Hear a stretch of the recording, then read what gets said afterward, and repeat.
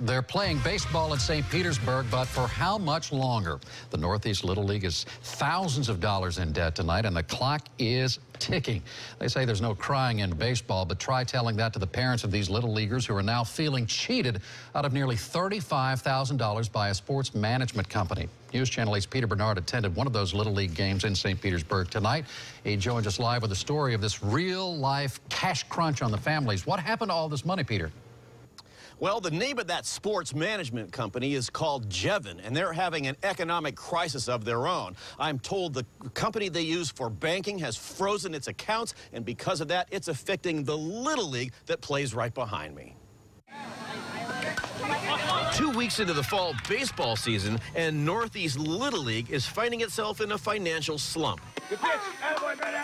A company called Jevon is holding back payments collected from fees to the tune of almost $35,000. Parents are outraged. I mean, I've spent many hours sweating in that concession stand, so it's upsetting, to say the least. The lack of funds is putting a real crimp on league activity. We have, almost 300 kids playing baseball here in the fall, and we owe thousands of dollars to local, printers and t-shirt people and landscape people, and we owe a lot of money. 8 on Your Side contacted the owner of Jevon. Dan Patak tells me his credit card processor froze his account. We're trying to do some temporary short-term things, and we've discussed that with Northeast Little League Board and Treasurer. Right. We're kind of caught in the middle, and we're at the mercy of the merchant bank releasing the funds. Do you buy his explanation?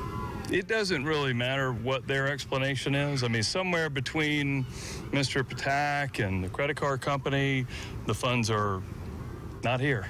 And we have a league to run. In the meantime, parents are pitching in through a GoFundMe account. As for Jevon and the missing cash, St. Petersburg cops tell me they don't believe there is any criminal wrongdoing.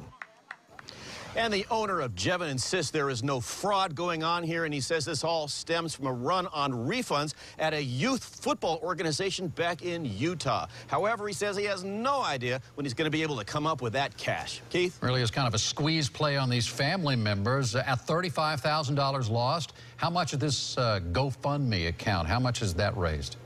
Yeah, the goal is $40,000. So far, they've raised almost $6,000. And the good news there is that was just in one day. These parents are coming up to the plate. All right, Peter Bernard live in St. Petersburg tonight. Thanks, Peter.